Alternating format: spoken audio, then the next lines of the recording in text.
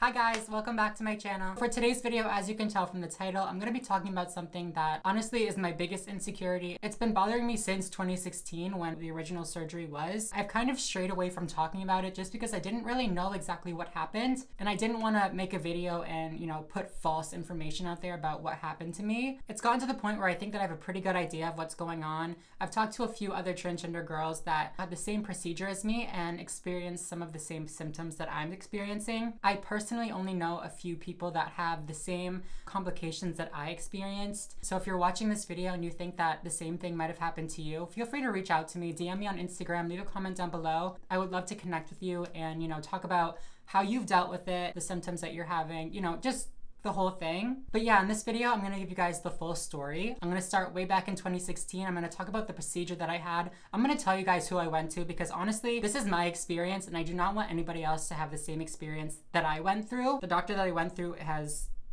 we'll get into it. I'm also gonna talk about the steps that I've taken, what's helped me, what hasn't helped me. So yeah, if you guys like this video at any point, if you like my makeup and you wanna see makeup tutorials, if you wanna, get to know me, anything like that, feel free to check out my channel, hit the subscribe button, give this video a thumbs up, all that kind of good stuff. But yeah, let's get started.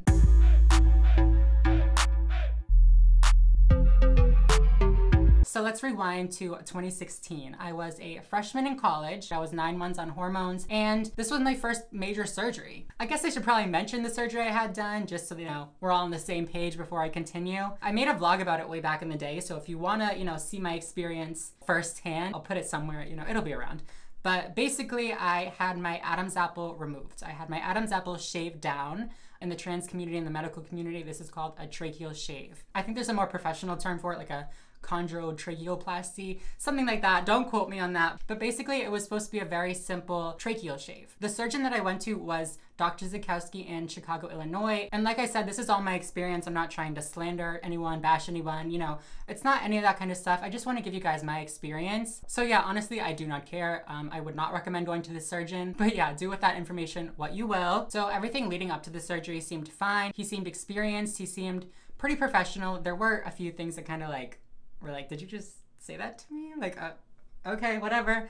But I just kind of brushed them off because honestly, it was just a tracheal shave. I was not planning on having any dramatic facial work with him or, having him do any other thing besides just my Adam's apple. And my perception was that a tracheal shave was something that was relatively simple and easy to do. At the time, I was living in Chicago for school and he was relatively close by, so he's the surgeon that I ended up going to. I don't really remember right after surgery, that day, but I can tell you that the next day, you can even look back in my video, you'll see I talked to the camera, my voice was shot. It was so hoarse, it was deep, it was just awful. It sounded so bad. Today is day 3, day 2. It's Thursday, I had surgery on Tuesday. You figure it out. At that point, I was like, okay, well, I had stuff shoved down my throat. I did have a lot of work on my throat. And I also had electrolysis done on my face at the same time. So I thought, okay, I'm just swollen. My vocal cords might be swollen. My whole throat is swollen.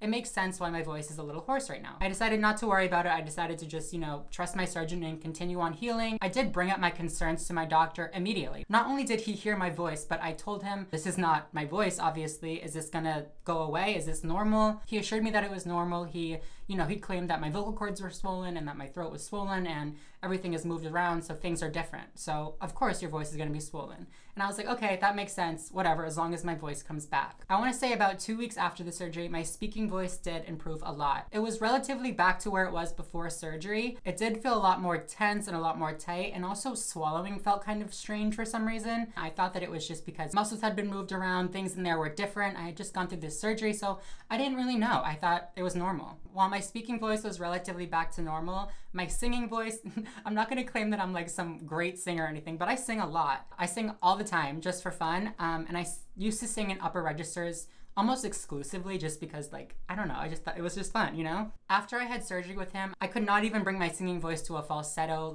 range. I couldn't switch into that head voice at all. It felt like something was stuck. You know how when you raise your pitch, you can almost feel your larynx lifting and things going up higher in your throat? It felt like something was blocking my larynx from moving up and not allowing it to get higher up to accommodate for those higher pitches. I do want to briefly touch on some of the ways that this has been impacting my life. Obviously, like I said, it has minimally affected my speaking voice, but it has still affected it. In terms of my speaking voice, I feel like it's mostly affected my confidence. I have a lot of anxiety when it comes to my voice now. As for my singing voice, for a long time I accepted that it was gone. I just accepted that these were the consequences of, the surgery that I chose to do. It also was causing me a lot of pain. Not being able to reach the upper register or move my larynx around really has caused my extrinsic muscles to overact tremendously. I talked about it a few videos back. I have extreme muscle tension in my throat now to the point where it's like it hurts. Like it's sore throughout the day. It's sore almost 24/7. I also get extremely fatigued and sore from speaking for too long. Like a lot of times after I'm done filming a video, I can't talk for a few hours because I'm just so like sore and exhausted. Another symptom that's really bothered me is the fact that it's kind of caused a swallowing deformity. If you know anything about the anatomy of your neck, when you swallow, your larynx moves up and then it moves down. Ever since I've had this surgery, it feels as though I get halfway through a swallow and then it kind of just like gives up. It kind of like farts out. I notice it a lot when I'm eating. I kind of have to like put my head down to accommodate for the tension in my throat or whatever's happening in my throat. I thought for a long time that it was muscle tension, that maybe he had tightened some muscles and they were kind of restricting right here and not allowing for things to move around appropriately. I also was really, really nervous that my vocal cords were damaged. Well, I don't really know, the technical terms, but I didn't know if maybe there was a bump on my vocal cord that was, not allowing them to vibrate correctly and not allowing me to access that upper range. About a year ago, I brought it up to my primary care practitioner because I thought that there was something seriously wrong with me. I thought that I had like some sort of growth in my throat or on my vocal cords that was progressively getting worse. Looking back, I think that pain and that lump in the throat feeling mostly had to do with my overactive extrinsic muscles. But again, I truly feel like the muscle tension that I'm experiencing in my throat is like a secondary response. I truly feel like it's a result of what happened to me during that surgery. Like I said, I brought it up to my primary care practitioner and she was able to refer me to a voice and speech center that specializes on vocal cords and all that kind of stuff. I made an appointment with them and was able to get a laryngoscopy done, and they looked down at my vocal cords and they didn't find anything wrong.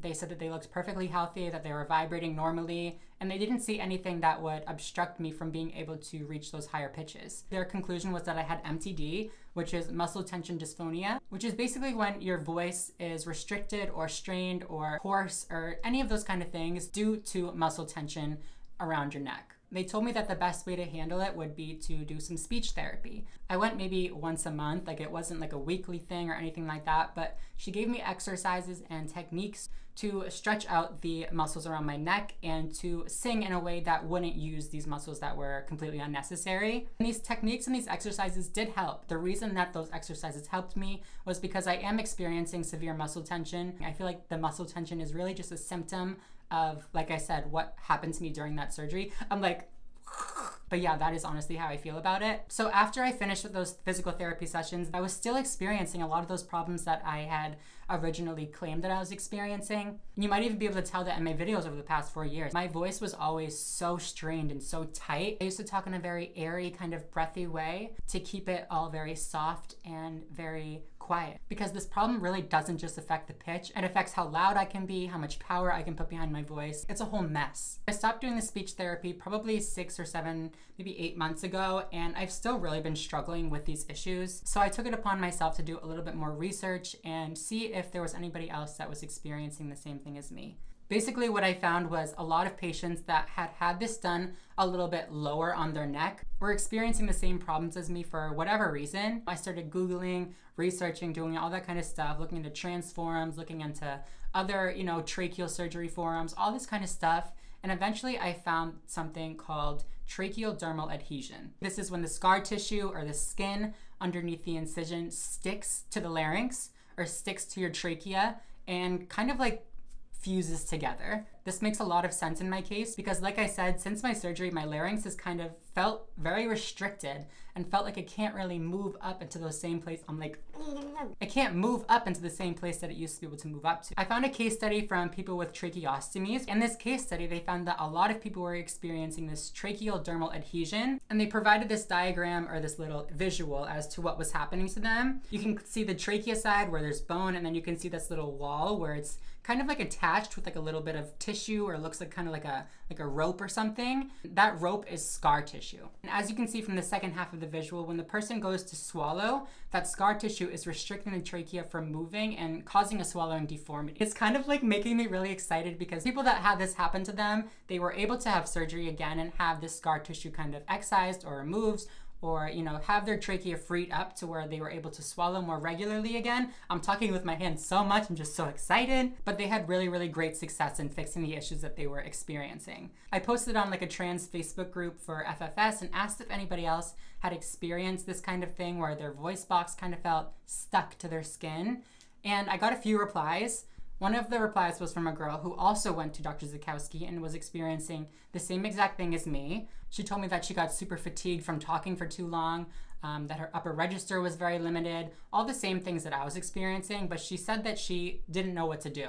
She said she had gone to ENTs and the same people, you know, that I had gone to, and they had told her the same thing, that there was nothing wrong. However, another person that answered me told me that they also had a tracheal shave done, and they were one of the people that had the incision done too low, and so they developed this tracheal dermal adhesion right underneath their scar. They sent me a video of them swallowing. It sounds kind of funny. They sent me a video of them trying to swallow before they had it corrected, and you can clearly see that their skin is stuck to their trachea and being pulled up and down every time they swallow. I'm gonna insert a little video. This is actually me. So as you can tell, when I try to raise my larynx, which is what happens when you sing into upper pitches or when you swallow, you can see that right underneath where my incision is, it's kind of stuck to underneath my chin, and it's being pulled up every time I raise up my larynx. To me, that kind of just proves that I have tracheal dermal adhesion. When you hold the very surface layers of your skin, you should not feel tugging or pulling at all when you swallow. They should not have any sort of connection between them. Your larynx should really be able to move freely underneath, and that's just not the case for me. I contacted my primary care doctor again,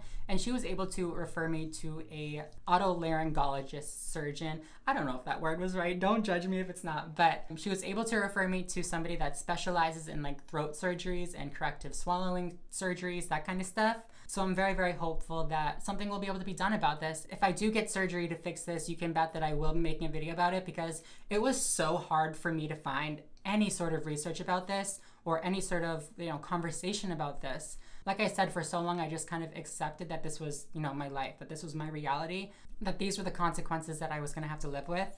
But at this point, I feel like there's a little bit of hope left, you know? Like I said, if you guys have experienced anything like I'm experiencing, please let me know. I would love to talk. I would love to chat and, you know, see if we have similar experiences or anything like that. If you guys like this video, if you found it helpful or informative at all, please make sure to give it a big thumbs up. It really does help out my channel a lot. Also, subscribe if you are not already and you would like to be. Ring the little bell so that you get notified when I post a new video. And yeah, other than that, I think I'm gonna go. So thank you guys so much for watching, and I will see you in the next video. Bye, guys.